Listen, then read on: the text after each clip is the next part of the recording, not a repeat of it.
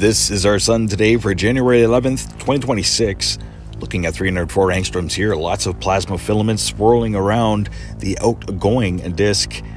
We've also got a pretty active sunspot region, but nothing major has been fired away just yet.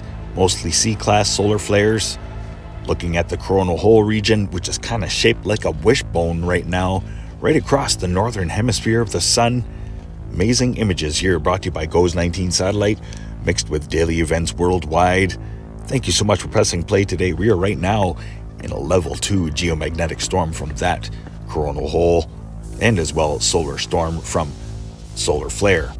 Here is the active sunspot region, AR4336, which produced a strong C-class solar flare just 2 days ago. We're being impacted right now.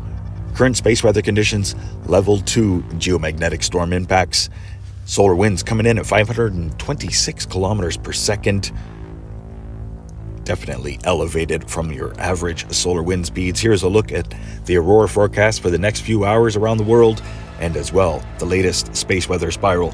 Much love, everybody, and thanks for watching today. Stay safe and healthy, aware and prepared.